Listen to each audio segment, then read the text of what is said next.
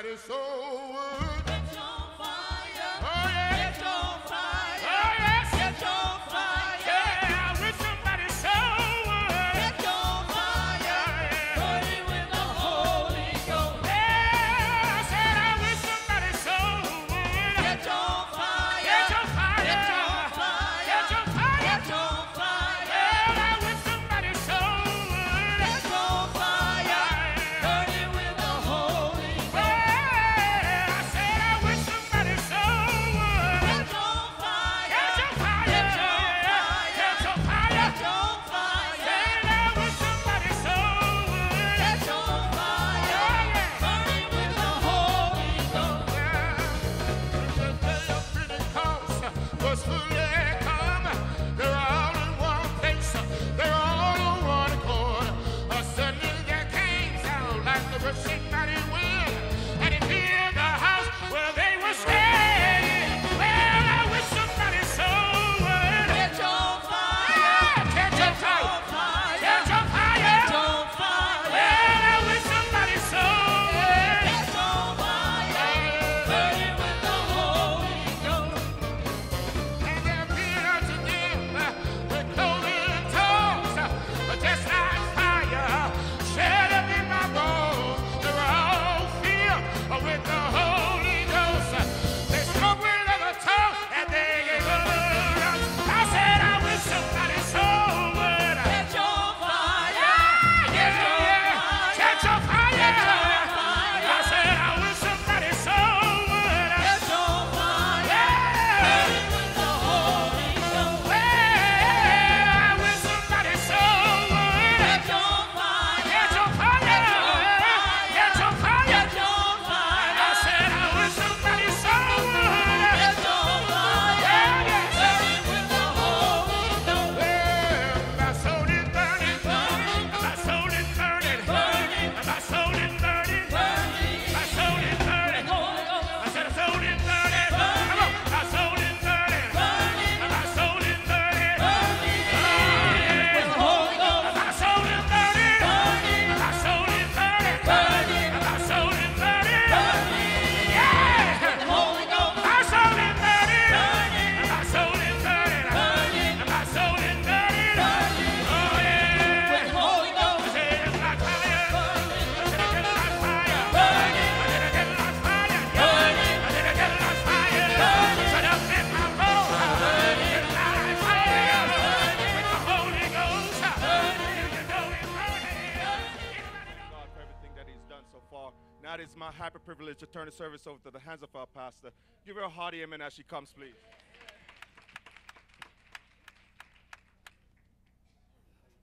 God is good. He continues to reach out and minister to his people.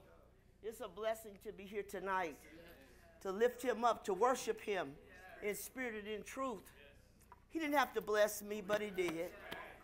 He didn't have to bless you, but he did.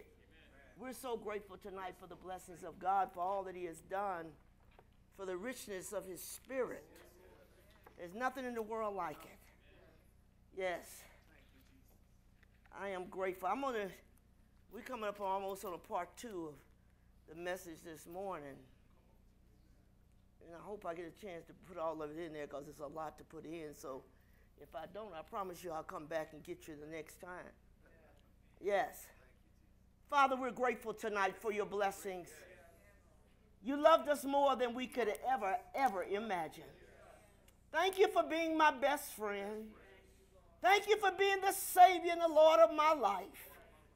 I pray that you might be glorified in all that's said and done. I pray, God, that you give your people an ear to hear and a heart to receive your word, that they might apply to their own lives, that they might see changes taking place. I pray, God, for the anointing upon thy servant, for without you I can do nothing. With you I can do anything. And we'll give you praise and honor in Jesus' name. Amen and amen. Listen, I'm coming to you from Ezekiel, the 13th chapter. It says, and the word of the Lord came unto me, saying, Son of man, prophesy against the prophets of Israel, that prophesy, and say thou unto them that prophesied of their own hearts. Hear ye the word of the Lord. Thus saith the Lord God, woe unto the foolish prophets that follow their own spirit and have seen nothing. O Israel, thy prophets are like the foxes in the deserts. Ye have not gone up into the gaps, neither make up the hedge for the house of Israel to stand in the battle in the day of the Lord. They have seen vanity and lying divinations, saying, the Lord saith, and the Lord hath not sent them. And they have made others to hope that they will confirm the word. Have ye not seen a vain vision? Have ye not spoken a lying divination? Whereas ye say, the Lord saith it, albeit I have not spoken.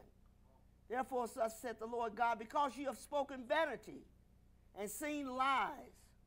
Therefore, behold, I am against you, saith the Lord, and mine hand shall be upon the prophets that see vanity and that divine lies. They shall not be in the assembly of my people, neither shall they be written in the writing of the house of Israel. Neither shall they enter into the land of Israel, and ye shall know that I am the Lord God, because they have seduced my people, saying peace, and there was no peace. One built up a wall, lo, others daubed it with untempered mortar, saying unto them which daubed it with untempered mortar, that it shall fall, there shall be an overflowing shower, and ye, O great hailstones, and shall fall, and a stormy wind shall rend it.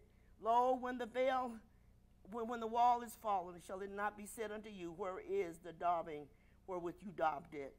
Therefore thus saith the Lord God, I will even rend it with a stormy wind in my fury, and then shall be an overflowing shower in mine anger, and great hailstones in my fury in consuming it. Let me preach to you a little while tonight when he said, these people are telling one lie after another one. I am so alarmed at what I see and what I hear. I am troubled. I'm troubled by the fact how many people are going to be lost because the stories they're telling are not real. They're just some things they're putting out there. And I get so, you know what, people, you got to understand this. Those that's going to listen, who's going to listen to this message over social media, understand this. Just because somebody tell you that God told them something don't mean that he told them. We tend to believe if he's in the pulpit and say, God told me that he must have, not necessarily. And more am I looking at liars from the pulpit keep talking about what God said to tell you. And the phony tongues. I listened to one phony tongue this afternoon. And it was saying, I wrote it down. Yeah, I got it here somewhere. I'll come back to it if I don't get it now. I will be back. But I thought, come on. And you know what they say? Well, God must be with him. You hear him speak in tongues, you better know what's of God and what's not. Because every tongue you hear is not of God. The devil has an invitation for everything. For everything. See? I am looking at this situation and looking at how they are masking the message. When you mask something, it means, so they put you in a place that you usually put positive structures to make them appear to be something less malicious than they are.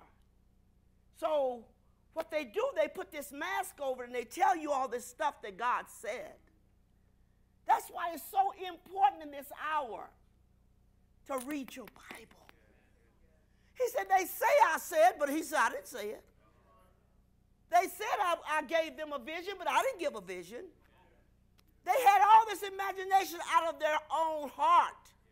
I didn't give it to them. You know what? You got to understand, preachers' lives must measure up to what they say God said.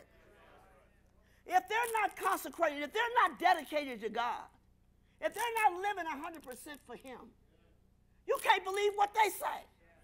I cannot believe a preacher who doesn't spend time praying. I can't believe a preacher who's fasting, he says, but he getting nothing from God because his life don't measure up. And fasting is a bad word in the church world. People don't fast. Preachers don't fast. That's why you see some of them belly look like they're going to have a baby. It's a tragedy. It's a tragedy. We need to know the people that are preaching to us. What do I know about your life? The people in this church have seen me for the last 38 years. You cannot in any way bring a reproach against my name. You'd have to tell a lie about it.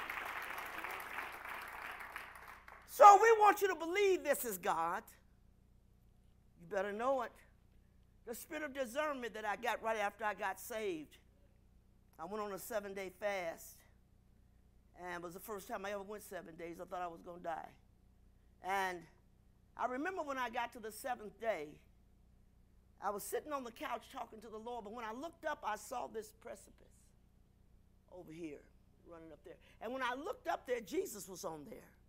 He was walking across there. And in his hand was a gift. And I remember reaching out to get it. He said, not till the fast is done. Some things you're not going to get without fasting and praying. You just think God's walking around passing out his gifts like this here. You want. No. There's a price to be paid. Right after that, I begin to see things clear, very clear. And I am alarmed today of how many people that plain can't see. And that's how they're getting over, because they have eyes to see, but they see not. They have ears to hear, but they don't hear. And so it's important. I say every Christian ought to have some level of discernment. Every Christian. Because I'm telling you, in this hour, there's so many false prophets. Every time you look up, it's some prophet on the TV talking about what God revealed to him. And come on, brother, what else did he say? He ain't said nothing. He didn't say nothing the first time you opened your mouth. Think about it. You know what I thought of this when the Lord brought this to me? The doctrine that's being taught now is economics, that analyzes cartel theory. So they talk about more about becoming an entrepreneur, your own business. All these people ain't getting no business. Then they turn around and say, well, I don't know how the Lord told me that he didn't. He didn't tell you that.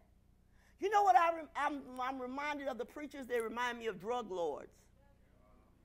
But they're the ones who's pushing the lies. See, the drug lord is a high-ranking preacher who controls a sizable network of people involved in the false doctrine. So there's a lot of preachers out there. They all follow the same thing. They all tell the same lie. They say all of them say the same thing. If you heard one, you heard them all. So it reminds me of these drug lords. They're in the business to make money. That's what they're there for, to make money. So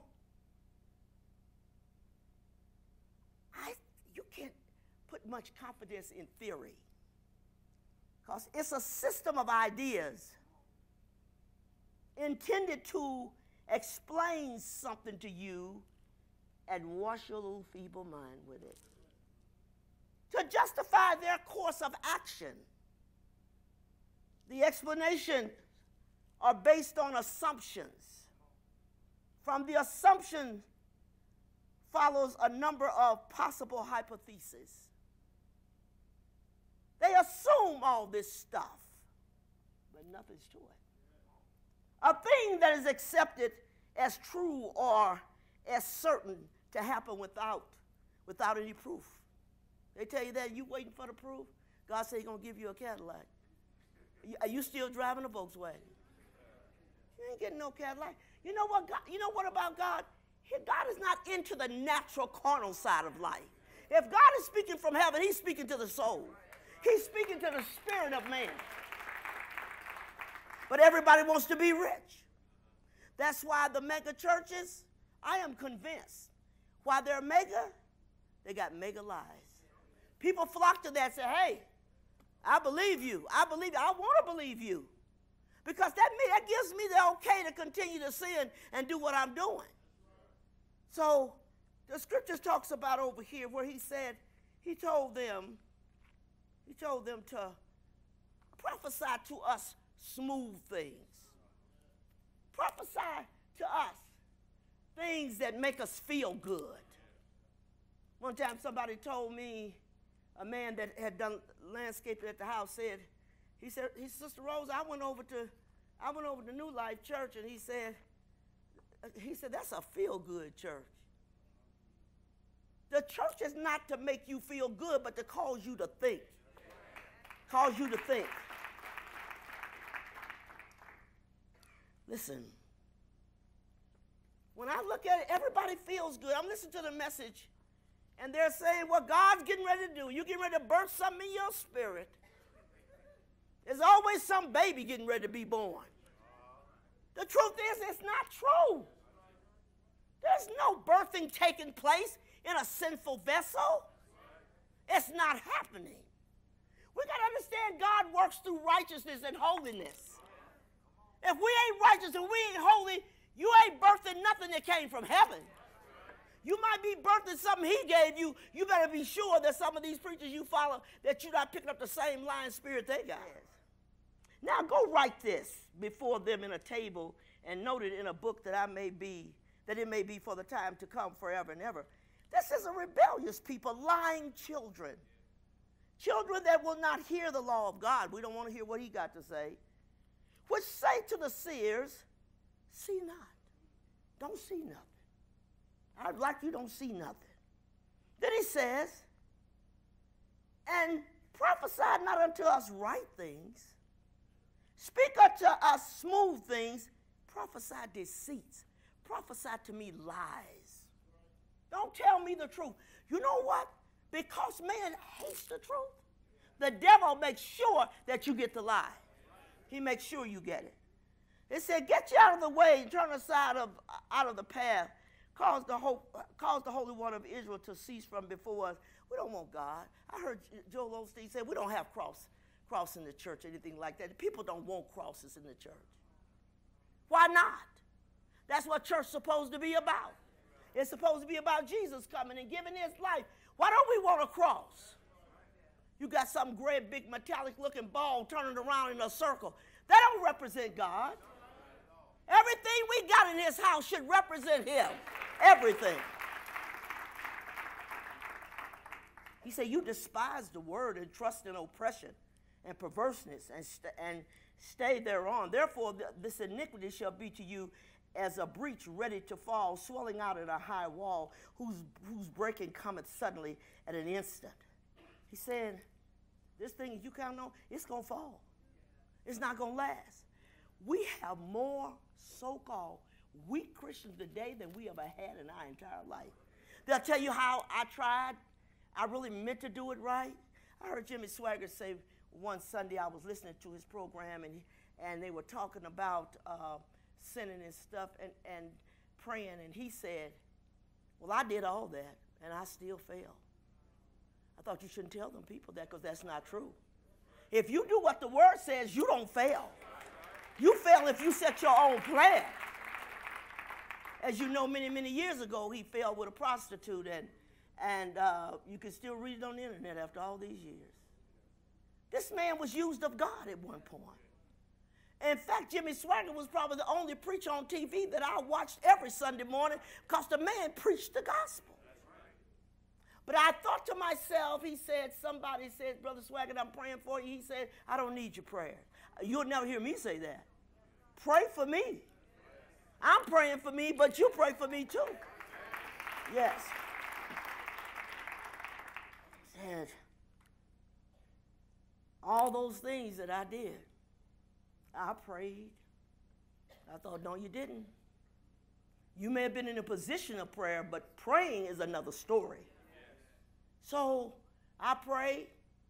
He didn't mention fast, because most of them don't fast. So when I look at that, I'm thinking, God, help us to realize I am so glad that nobody can possibly persuade me to believe anything else except this Bible. Paul said if they come preaching any other doctrine, don't believe them. Don't believe them. So I need to hear what God is saying. What are you saying, God? I'm so glad I got saved when I got saved, and I'm so glad I was taught and laid a good foundation in my life that lasted 54 years. These folks can't stay saving a day, a few minutes. They're falling apart. And they all say, well, you can't help it. You know, Lord knows, he knows we're weak. No, he said, let the weak say I'm strong. I'm supposed to be strong. So, as I look at that, I think, God, open the people's eyes. Elijah told the lad that was with him, he couldn't see nothing. He said, Master, look at there. There's more be against us than we against them. You know, when you're mature, you just stay cool. He said, Lord, open his eyes. Let him see. The man sitting here, he don't even see. There's horses with fire surrounding us. But when you can't see, that's tragic. You wouldn't have a blind man lead you around somewhere. Nobody in this church will get in the car outside this church and say, well, he's going to take me to King Super. Blind? I think not. And you know what you're going to say? I'm not getting in the car with him. He don't know he can't see. Well, you know what? We need to take the same approach when it comes to God. They can't see. They can't see.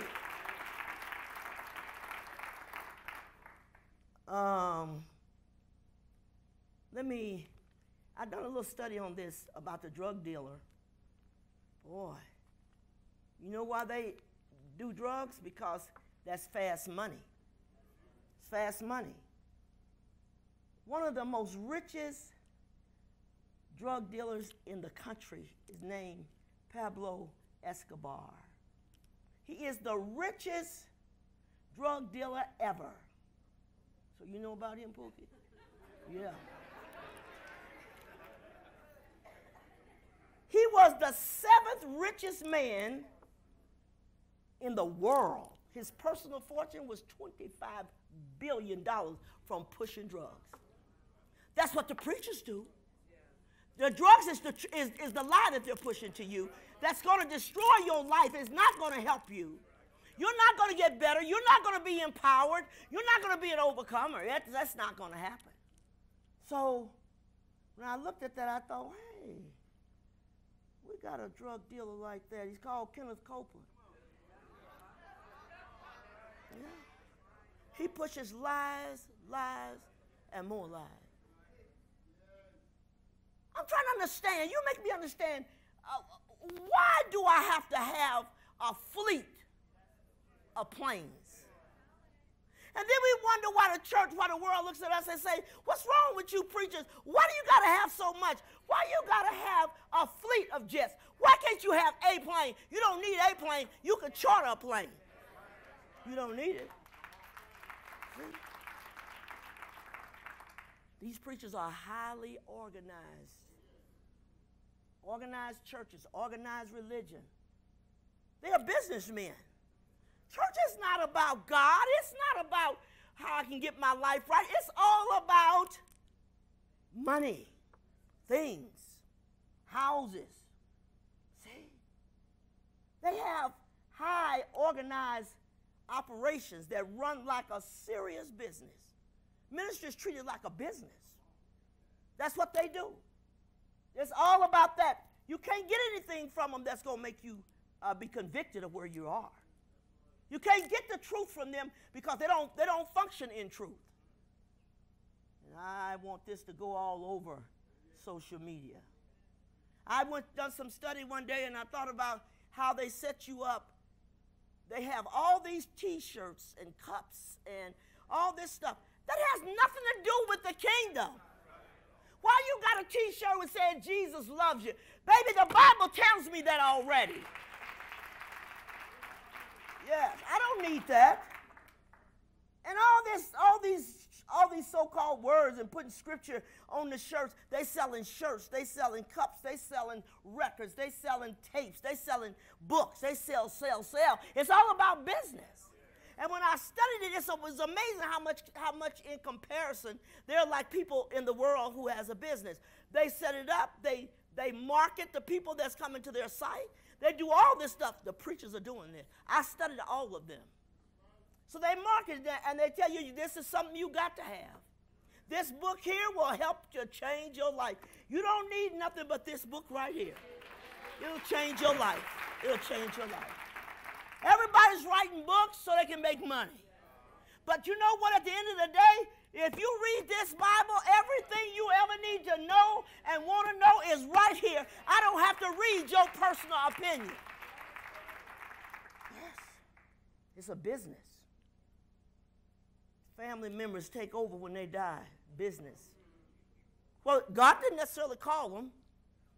Just start training them early so when we die off the scene, you continue on. Kenneth Copeland is worth almost $1 billion. And I'm thinking, there's a lot of things I want to do to help people, but I don't need $1 billion to do it. I can do it with less. That is, if you don't put it all on yourself. So oftentimes they put it all on themselves, so you have nothing to give nobody. Some of the stingiest people in the world is mega preachers. I will never forget the Sunday I watched Joyce Myers. She came on and said that the Lord told her to give this woman some earrings. God ain't concerned about your ear. One thing about your ear is to hear. Whether rings is in it or not, got nothing to do with it. But God told her to give somebody some earrings. And you know what she did? She said, I went to my thing and I looked and looked and looked and I said, God, you have to help me with this because I love all my earrings. I don't want to give any of them away. But they'll teach you to give your last dollar, your last penny. Give us your money. If you send the money, God's going to do this. You send, and you sit back waiting for a long time. Where's God at? They said he was going to do this. They said I was going to have this and I was going to have that. The Bible said he blessed some 30, some 60, some 100-fold. Everybody don't get 100. Everybody don't get 60. But he's going to reward you for what you give if you plant the seed in good ground. Planting seed in these ministries is not good ground because it's about them. Now, they're going to show you the part where they're overseas and they got the outreach for this and outreach for that. But at the end of the day, it's about business. It's all about business. Think about it. Think about it. So they probably never heard them being called drug lords ever, but they are. That's exactly what they are. The mega church organizations work together to protect their interests. They all help each other.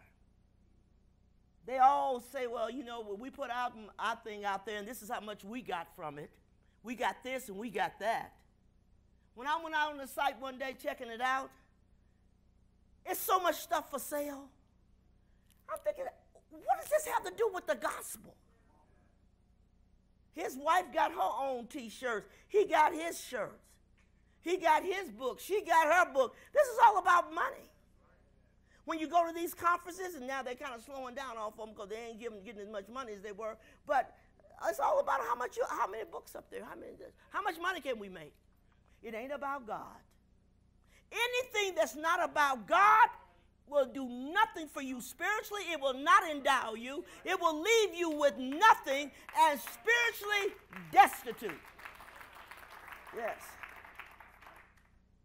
The church is a group of independent preachers who collude with each other in order to improve their profits and dominate the religious market. That's what they do. So we all pull together. You tell me about your trick, I'll tell you about my trick. Well, I tried this on, and it worked. So when you go out there, if you dial that number and dial 800 number, they have people literally who is following these phone calls and see which things are they ordering the most of. And if you're ordering the most of those things, let's raise that. And if you're not ordering this, in what way can we improve that we can get money out of that? That's what the marketeers do. People that's in business, that's what they do. Constantly trying to make some money.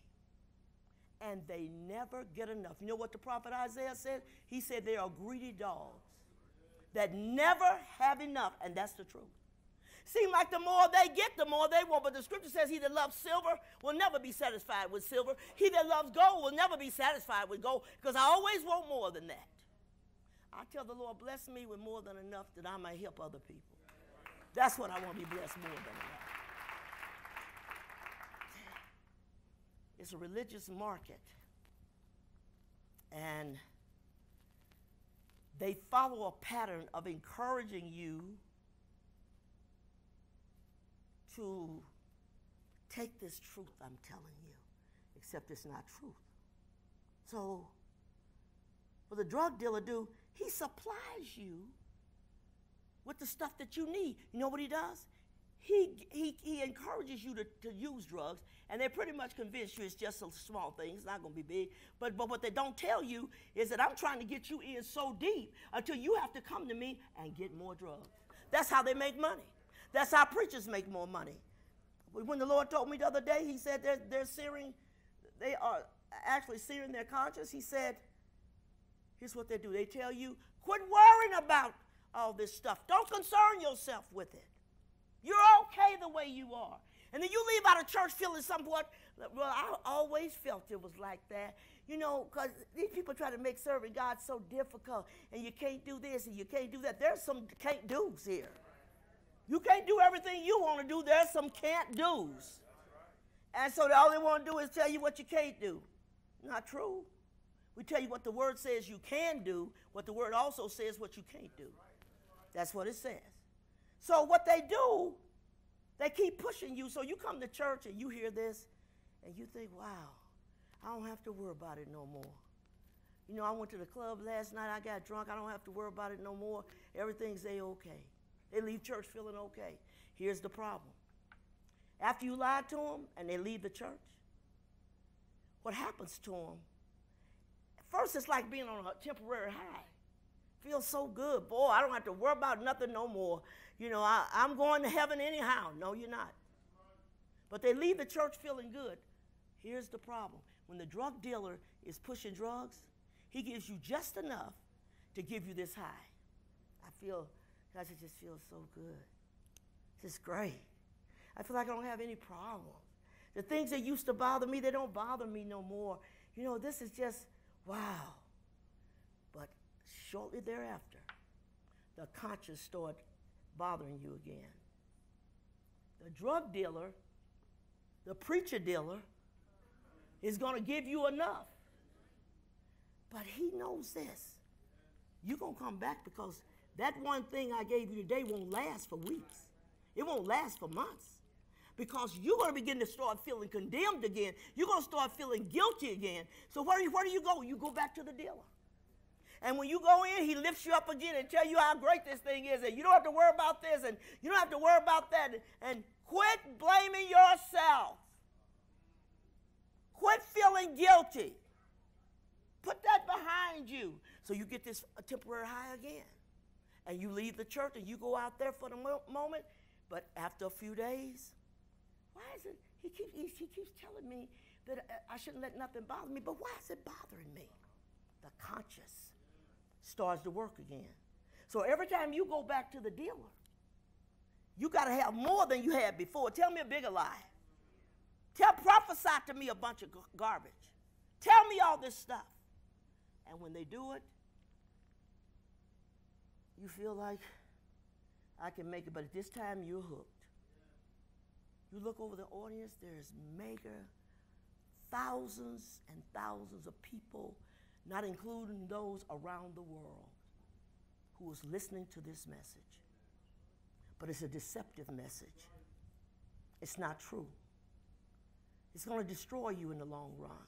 So the wages of sin is death. You got to get away from it. Got to get away from it. So independent drug dealers makes an average of $20,000 to $30,000 a year. Being self-employed offers these men a freedom unavailable to them at a normal job. They don't want to work. Sorry bum, just sit around and bleed you to death.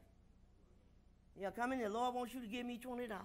Lord wants you to give me $100. If you do this, $25.27, God says getting ready to move. It ain't true. It's not true. And how many people looking at God and saying, I don't believe in God no more because I went to church and they told me this was going to happen, that was going to happen, except it never happened. Don't blame God for the liar. God didn't speak to him. He said, I never spoke to these people. I never told them no such thing. So he says, they make $20,000 to $30,000 a year. They don't like to work.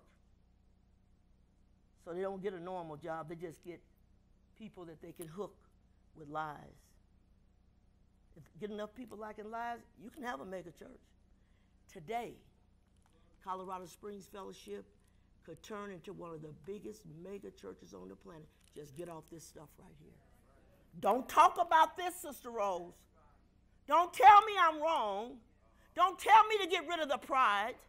Don't tell me that'll take you to hell. You're self-destruct. Don't tell me that. I want people to tell me I'm okay. See? They don't hold down a real job because it's better to tell you a bundle of lies and get paid for that. But at the end of the day, it's not going to help you any. I look at them preachers sometimes and I think, wow, do you know you're going to die? Do you know all this stuff that you've accumulated is going to be left here? And one day it's all going to be burned up. Why are you selling your soul for it? Why do you sell your soul for it? It's temporary thing. Paul said, I don't look at the things that are seen. Why? Because they're temporal. But I work toward those things that you can't see because they're eternal. They're eternal. So they keep feeding you lies and you keep coming back because it makes you feel good. You know, everybody wants to feel good. That's why sex dominates our society. I just want a good feeling. But the problem with that, the feeling is short-lived. I just think, how do you give up God for sex? If you go out tonight and have sex with somebody, it's a matter of a few, poop, poop, poop, it's over. It's over. By the time you say, whoa, it's done. You're going to hell for a moment? For a moment. That's not going to last. And you already know that everybody that's in this room, at some point in time, you had sex with somebody. And I can tell you the climax is so brief. You just think, you got to have it. I got to have it. Oh, my God. Oh, my God. Yes.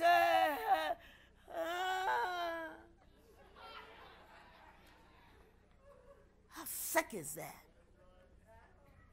And just like you started, it's over. And you sitting there thinking, and here's the feeling. Because you done backslid and you realize that that's not doing the trick. I thought I had to have that. I thought I could not serve God without that.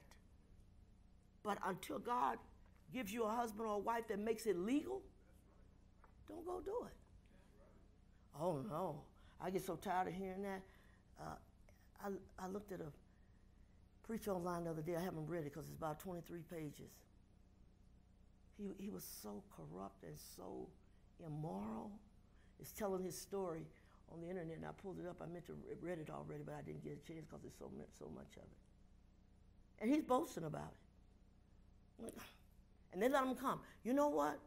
If you support me, knowing that I'm a liar and a crook, you're no better than me. You have enabled me to be a crook.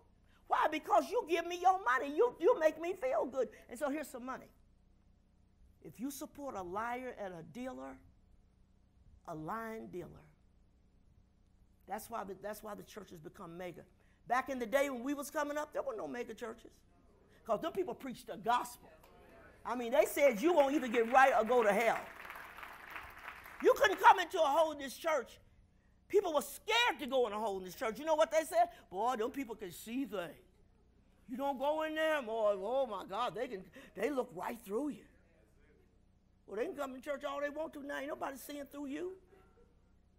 You sitting there with all kind of sin hid and think that you're getting away with it, and God tells on you.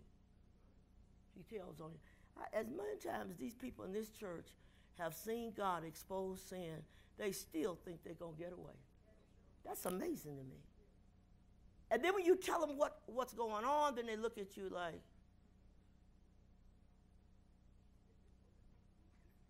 well, I've been trying. No.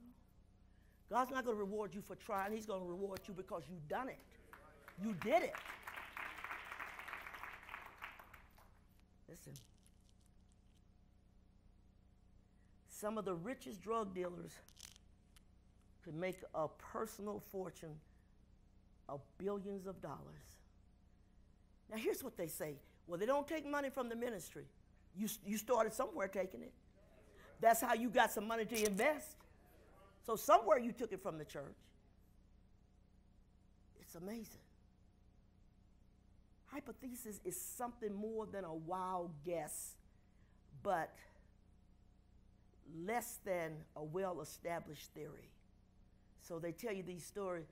This sister gave to the Lord, and the Lord said he was going to do this. And here it is.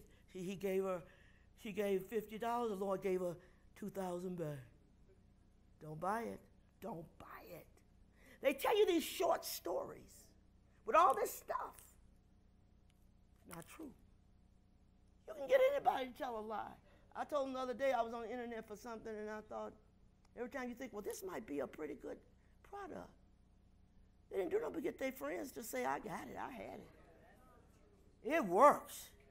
That's the best stuff I ever had. People say, well, they got about 10 people, they're all friends. So you get your friend to say it's a good product. Get enough of them out there. Hey, you got people saying, hey, that's good. And then you buy it and find out it ain't worth a nickel. It don't do the trick. It don't work. They test their hypotheses. They try to gather as much data as they can so that we can prove our hypothesis one way or another. So I need some data. I go over here and say, hey, look here, so come here, honey. Look at this. This woman will tell you right now, tell them what God did for you. What did you do? I gave Bishop $1,000. And I looked in the mailbox and I had a check for $2,000. You was getting that anyway. You knew that check was coming all along if you never gave it to the bishop. You know, come on, people, come on. Listen, if we follow their theory, which is a system of ideas intended to explain something to justify a course of action, the explanations are based on assumptions, and you can assume a whole bunch of stuff and it'll have no truth to it. Well, the way I looked at it, I thought this, well, I thought that. Well, I assumed that's what. Just because you assume it don't make it true. Don't make it true. Listen, true preachers that's called of God will trouble your conscience. They will cause you to feel convicted. They will cause you to say, I need to change. I need to get my life together. True preachers, that's what they're there for. See? So they tell you don't listen to him, so they have to plaster the wall and plaster it until it looks as neat and substantial as it were built from polished stones, except it's not. But it has the appearance. God told Samuel when he went down to pick a king for him, he said, don't look at the outward appearance. He said, God sees something that you don't see. He sees further than that. So they cover your sins and whitewash it. They said, don't worry about it. I heard Bishop Jakes when he was being interviewed by Oprah Winfrey. He said, I'm not perfect. I mess up every day. He's your leader. You need a leader that don't mess up. You need a leader that does it right.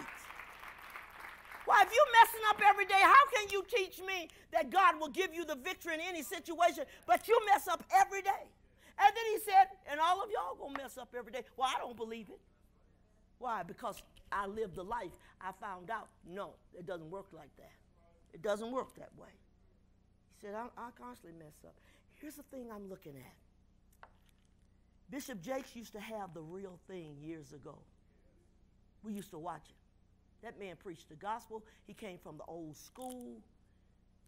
He had it going on. What happened? He got in love with money and things.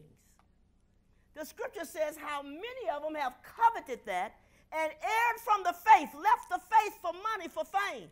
You got to tell me, you ain't going to tell me nowhere in the Bible that it tells me, if you read my bio or whatever, that it says that Rose Banks is pastor, movie producer, entrepreneur. Nothing in the word says that. That's why you ought to look and say, well, how many of the apostles became entrepreneurs? How many people in the word was movie producers? It's not happening. The minute I see that, that's an exit. When I see the exit, I can't follow you. You took a wrong turn. If they walk good today, follow them as they follow Christ. If they stop following him, don't follow. If they're doing something that the word says don't do, they whitewash it and make it not look bad. Look at this. It's okay. And people by the millions are buying into this system, this theory. To whitewash means to gloss over it. I don't tell you about that, but that's okay. It's okay, Pookie.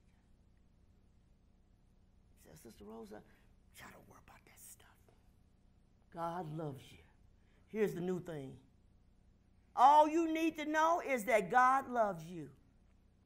You can do anything you want to do because he loves you. I love my kids, but they couldn't do anything they wanted to do. You had to answer to me if you done things that you shouldn't have done. So no. I love my children, but I whooped their rear end when they got out of line. You think God ain't whooping some people? Yes, he is. Yes, he is. Get out of line if you want to. Whom the Lord loveth, he chastens. Meaning he chases you, he whips you, he corrects you. Quit telling me that God is just love. He is a God of wrath as well. He's a God that will correct you. He's a God that will put you back in line with whatever means he has to use. So quit telling me. That's all you got to know is that he loves you. So when you sin, quit worrying about it. He loves you. Whatever you do, he loves you. You just remind yourself of that. He loves you.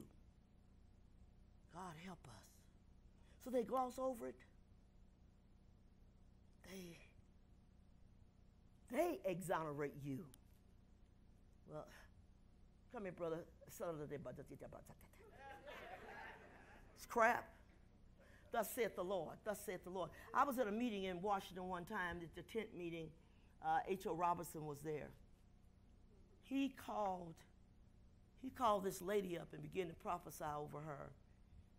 This woman was a rank sinner, wasn't serving God. Now, you should have heard the stuff he told. God's going to use you. How can he use you if you ain't saved? He don't work in unclean vessels. And I'm sitting in the audience thinking, are you kidding? You talking about her?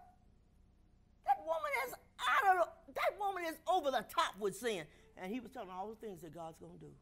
And that's the message you hear. Turn your TV on. You hear the televangelist saying, God's getting ready to do this for you.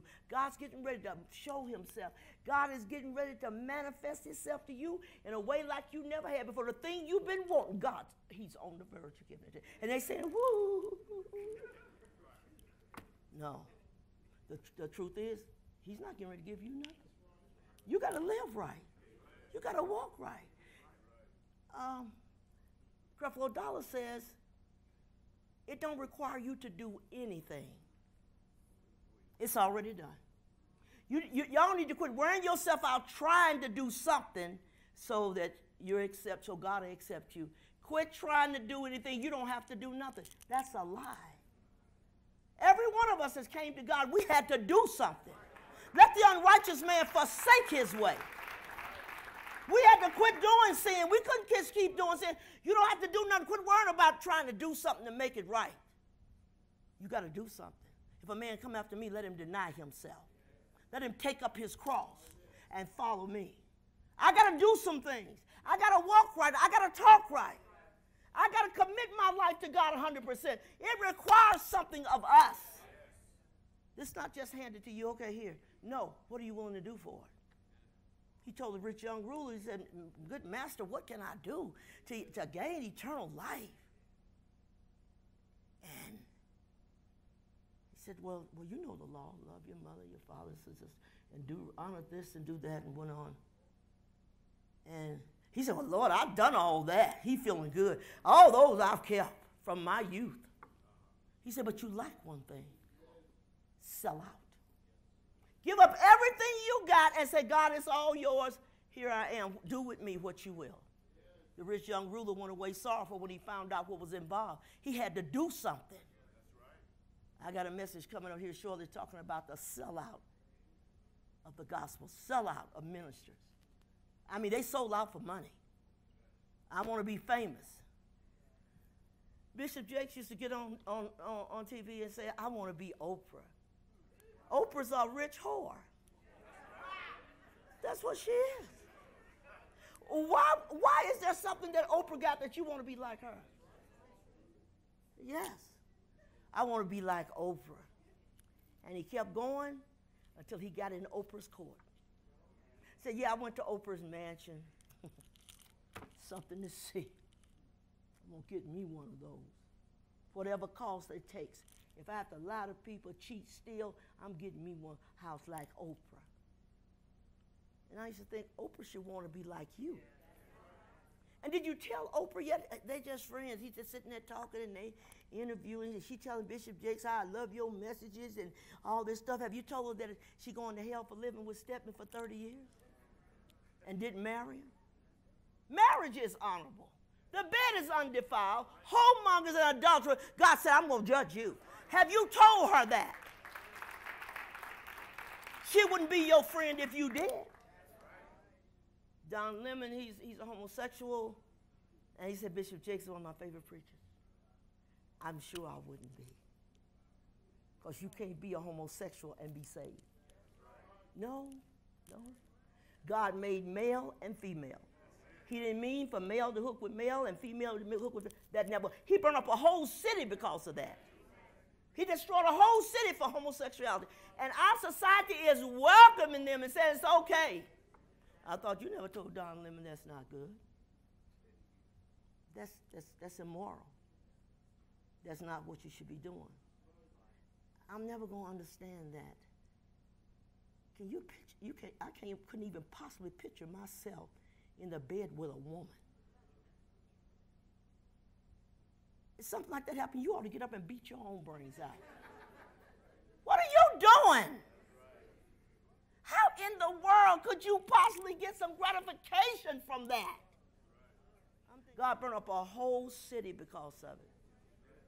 I addressed some people that came to this church, and still some of them still come this homosexual, and I let them know God loves you. Sister Rose loves you. But I'm not going to condone your lifestyle because that's not scripture. It's not scripture. They got churches actually with homosexual pastors, musicians. All this is going on. And they call it church. It's a tragedy. Listen, if we started endorsing sin and bringing in all this stuff saying it's okay, God loves you, he does. But if you don't repent and get rid of that sin, you're going to go to hell. That's the bottom line. But all of them in the church like that. I mean, you can see them playing the musical instruments and they so feminine until it's like, wow. You don't have to wonder, is he? Oh, no. He is. She is. It's without doubt. Years ago when I was a girl, that was not accepted. No way, if you did it, it was hid. It was kept, and everybody came out the closet all at one time. And the Lord showed me this dream. I was in Oklahoma. This has been, oh my God, maybe 35 years ago. No, longer than that, because I've been here 38. So in Oklahoma, I had this dream. And in the dream, hell released all these spirits out of hell. You could hear them like horses going to a battle. And you know what they were? They were homosexual spirits literally filling the earth. That's way back many years ago. And in the dream, it said to me, there will be more marriages and lives destroyed over these spirits that's plaguing the earth than any other relationship there's ever been. And it's so true. Way back then, those things were everywhere. They're like buzzards everywhere. If you don't walk with God, you may say, well, honey, I would never do that. If you serve the devil, you're going to do some things. You're going to do some things that you said you never do. If you serve the devil, oh, yes, you will. Oh, Sister Rose, I don't care what anybody say, honey. I'm better. I'm stronger than that. You ain't strong. You ain't strong. We are strong in him. In him. Paul said, I can do all things through him that strengthens me. See?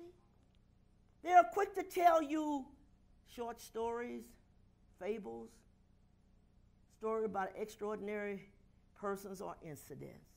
And I hear that all the time. Let me tell you about this. This sister over here. Come here, sister. Praise God. The Lord is saying, he needs you to give $50.26. And when you give that, everything's going to change for you. And they sitting there, your bills going to be paid off. You better keep your money and pay your own bills. Why am I giving if I want to get my bills paid off, why am I giving you my money? I need my money to pay my own bills. They took me off the air. I was on TV. I didn't want to be on TV. When they called me and asked me did I want to be on, I said, I'm really not interested. Well, Sister Rose, why don't you give it a chance? Now, how much money do you want to raise? I said, what? Well, if you're going to be on TV, everybody comes on, says, they come on and saying how much money they need to raise. I said, we're not raising any money. If I come on TV, it ain't about raising money. It's about preaching the gospel. So I was calling their names out, the crooked preachers over the air. So the grandson of the man that owned the station said, called me up, said, Sister Rose, this is so-and-so. He said, I'm going to have to pull you off the air. I said, really? I said, but you don't know I never wanted to be on there. Well, if you keep calling these preachers names, I'm going to have to pull you off. I said, let me go ahead and make it easy for you. Go ahead and do that right now. Because if you think I'm going to stop calling their names, I'm not. Or Richard Roberts come out here telling this lie about, God said debt is demonic for you to have debt. There's nothing demonic about debt. People make bills because they don't have enough money to pay cash. So he says demonic, but check this out. He says, but I want you to go to your phone right now and give me your Visa, your MasterCard, and charge the money you sent it to us on that card. I thought, wait a minute. What is wrong with that picture? I said, now, if debt is a demon, why are you taking the demon's money? So I brought it up on the air. I said, Richard Roberts, you need to quit lying to God's people. Whoa, I was in trouble. I said, if it's demonic, why are you asking me to charge it on my card and give it to you? They did not like that. They came back at me and talking. You can talk in tongues all day long if you want to. I don't buy it anyway. So they said, Oral Roberts said, before he died, and what the hell he said, you got to pull her off the air, they said. The news was in California, get rid of her. She's going to do more damage than good. She's out here calling these people's names. She's saying what they shouldn't be doing. And she talked about Richard Roberts, you're a liar. But I can give you my money. I just asked the question. I said, well, what's wrong with that picture? He said, get her off the air. The word was going around in California. We got a call, they said Sister Rose needs to be pulled off the air because the things she's doing is just not acceptable. And I kept getting happy. I thought, I'm glad to get off. But you know what? Don't call no names. The scripture says, mark them who cause divisions. Mark them who's not living right. Don't let them play the hypocrite. Uncover them for who they are. That's what it's all about. False doctrines are a set of ideas or beliefs that are taught or believed to be true. Believed to be true, not true. So, but biblical doctrine refers to teachings that align with the revealed word of God. It aligns with the word. That's how you know it's right. The word says do this, and you're living your life like that. See? False doctrine is any idea that adds to or takes away from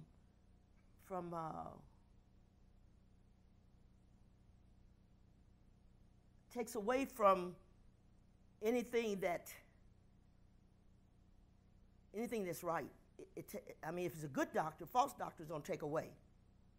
Okay, so it contradicts or nullifies the doctrine given in God's word. It nullifies that.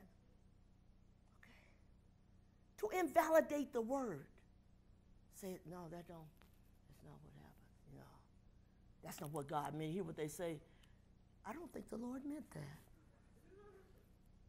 I don't think God needs you to interpret what he meant. He's very clear on what he meant. Says he tells us exactly what's going on with us. What is it? You know what opioids? It covers mass pain and trauma. They're working on it now, trying to get that under control for this country because so many people are on drugs. And some of the drugs are given to them by doctors. But it's eating up their life.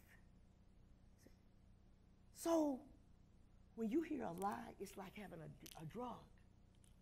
And it's got you out here. I told you one night my kids gave me a relaxer. I said, Mama, take this relaxer so you can go right to sleep. So I said, okay. I don't take pills, so I said, okay. Honey, never again. I woke up, I said,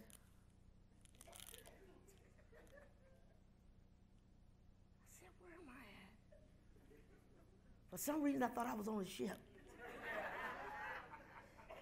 I was in bed like, and I pick up the phone, I call my daughter, I said, Niecy. She's upstairs. I said, Niecy, come down here. Why did you leave me on this ship? And Niecy said, what's wrong with you? I said, you left me on this ship with all these people. One relaxer. It relaxed me and put me on a ship. And ever since I said, she came downstairs, she said, Mama, what's wrong? I said, what? You see all these people around here sleep.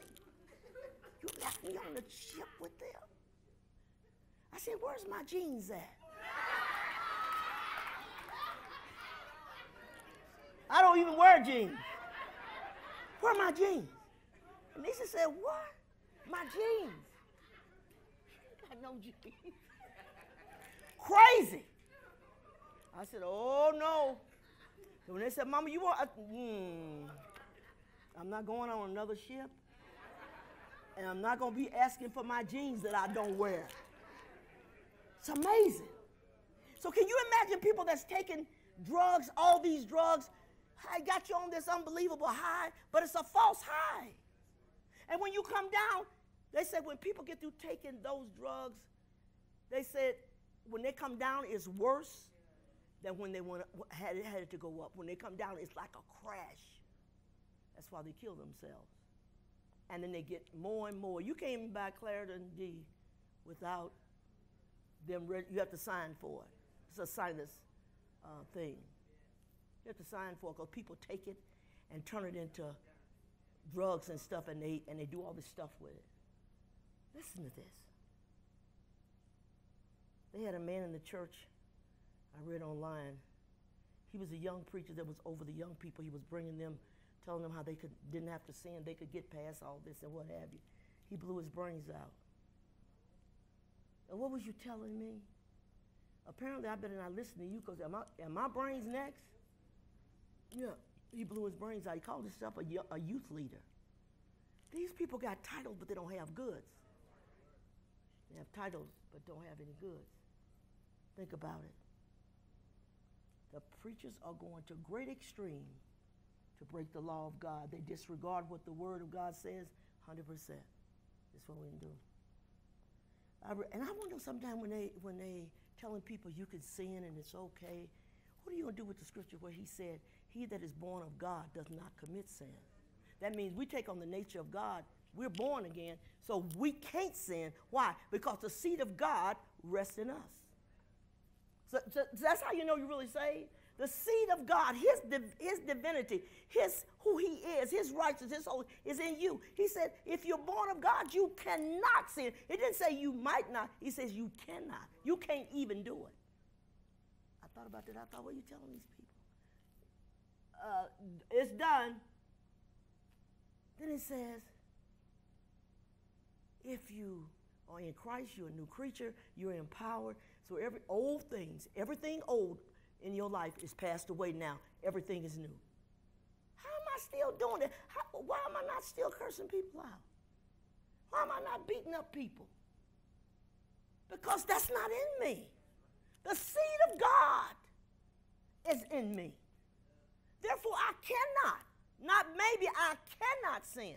He that is born of God doth not sin. Shall we continue in sin? No, God forbid it. Well, then how are you telling me it's okay for your sins today, the ones tomorrow, the ones for your future? God's got it taken care of. But when do I stop? It says, you can't sin. People that sin, they're not committed to God. He said, I don't believe that woman standing up there talking about she don't sin. I don't give a hoot whether you believe it or not. I speak for myself. I don't have oop moments. Oop, I'm sorry. Excuse my French. The French would be offended at the language you call it, excuse their French. Their language to them is the most, they take pride in their language. And you using curse words, talking about excuse my French. No child of God that's serving God is going to use profanity. People don't even know it. Because from the pulpits of America, you're not telling them that. You cannot curse somebody out and say, well, praise God, praise God, praise God. No. Think about it. But they're telling you that's okay. It's just something small. Don't worry about it. All drugs that you get for pain mask the pain. That's what they're there for. They mask the pain. The pain is still there. It just masks it. So it feels like, wow, that pill really made me feel good. I don't have any pain anymore. It's only for the moment. That's why you say you got to take it every 4 hours. Take it every 6 hours. That's why. Because it's masked. I just feel so much better. God, that pain is gone. Yeah. But until you heal, you'll keep taking the pain pills. Trying to get through the pain. And that's the way it is when people lie to you and don't tell you the truth. So they mask the gospel to keep you from catching hold to the real thing that's going to empower you to become the best that you can be for God, no matter what. They continue to bring you drugs from the pulpits of America and dope you up and make you feel like everything is all right, and it's not. If I, as a preacher, don't preach against it, I will answer to God for the fact I didn't tell you the truth. I'm going to tell you the truth. You need to feel bad about your sins. Without remorse, you repeat it. Anytime you do wrong, you have to be remorseful that, God, I'm sorry I did that. When you get saved, you're not going to spend your whole saved life talking about, I had to repent today. I had to repent. I can't believe that preachers tell the people on the air, I do just what you do. I'm no better than you. Well, you better get away from them. If your pastor's not better than you and walk in a certain place with God, you better get away from them because they can't help you. If you can't do it, how you going to tell me I can do it? You can't do it. See?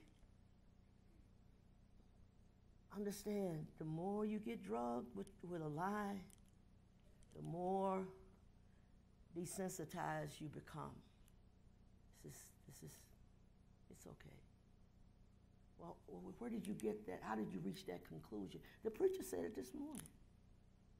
Back in the Church of God in Christ, where I was born and raised in, said if the bishop says it's okay, it's okay. No, it's not.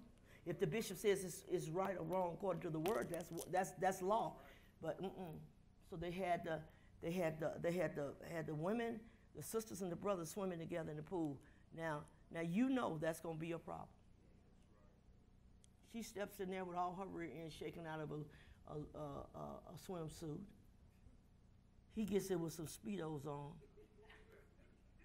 And all the family jewel is there to see. Now, you mean to tell me lust ain't going to come from that? You don't put yourself in that position. Lust. So don't put yourself in a position that you cause men to lust or women to lust. Do things just right. But they're telling you, well, say Bishop said it's okay if we all get in the same swimming pool. There ain't nothing wrong with that. I said, don't listen to the bishop. Because he'll bring his nasty stuff out in there in some Speedos. Can't do it. Think about it. Where you at? They say God is not angry with you. It's not a problem. Here's T.D. Jakes' tongue. Shay Seda. Shay Seda. I thought, brother, that ain't no tongue. Shay Seda. I just wrote it down. I thought, it's sad. And Dollar said, it's not the Holy Ghost. The real tongue, there's no mixing it up. You know it came from God, but when you are no. I can do that. I ain't the Holy Ghost. And then people looking at it like, wow. You hear that he's speaking in tongues? No, he's not. But that makes you believe it. I'm getting ready to close. This Steve Furtick. This man is worth $55 million. He's on the air. He wears jeans all toe up, cut holes all down his thighs and down his legs. And he's got a shirt on that's open all the way down here. And he happened to have a lot of hair on his chest, and it's all bushed out here. And you know what women are thinking? I'd like to lay up on that. You don't do that. He's calling himself a preacher. Hair sitting out, and he's up there calling himself preaching a message to you. And he got Chris Brown, who writes all their songs for them. Chris Brown. If you don't know who he is, he's a no-good mom. He beat up more women, but he's writing songs for your church. Something's wrong with that. The word says, come out from among them and be separate. Leave the world alone. Don't mingle with them. Don't get involved with them. Come out. Touch not that which is unclean. Don't lay your hands on it. God said, you'll be my people and I'll be your God. Think about it. You tonight are learning, if nothing else. You are learning what truth is. When Sister Rose is long gone, remember this. Remember this, so when you see it, you recognize it. That's bad business. I don't want to go there. I don't want to do that. Think about it. And his church is called the Elevation. Ain't nothing elevated there. I was so shocked that Chris Brown does all of our writing. So tonight I'm getting ready to close. Anybody that takes your sin and just smooth over it like that, they say, don't worry about it. It's between me and you. No. You know what? If you live right, you don't have to cover nobody's sin, because if you do, you got something covered yourself and you're scared somebody gonna tell it. But when you do it right, you don't have to worry about it. Take this tonight and say, you know what? I'm going to be careful. You turn that TV on, know your Bible. Somebody in the pulpit talking, just because they're in the pulpit don't mean they're right. Stand to your feet.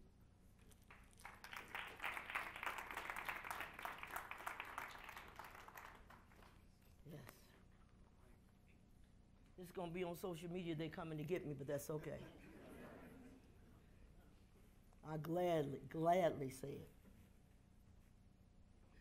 When I preached a message years ago about the pimp and the prostitute, that the preachers were the pimps and the church was the prostitute. We got calls asking for that tape all over the entire country. Pimps and the prostitute, pimp and the prostitute. We had more requests for that message than any message we ever preached. People wanted it because that's what it's saying. The preacher's the pimp, and he's using you. God bless you. I hope you take this and say, I'm going to do something with this. I'm going to pay attention to the truth. I'm going to get to know God for myself. See, I'm glad that man, he didn't make the sunshine. For he may not let it shine on me. see, and I'm glad man didn't let the raindrops fall. 'Cause one of these days he forget to water the grain. Oh, and that's why I'm glad that man, he didn't make me. Oh Lord, 'cause he was one day he surely destroyed me. Oh, that's why I'm glad. Yes, I'm glad. Oh, I'm glad. I'm so glad. I'm glad that God made me. Oh, see, he made me in his image. The Lord made me just like him. Well, see, and he promised me, he said, Warner, I'm gonna come and see about you. Oh, and he gave me wisdom and knowledge. The Lord gave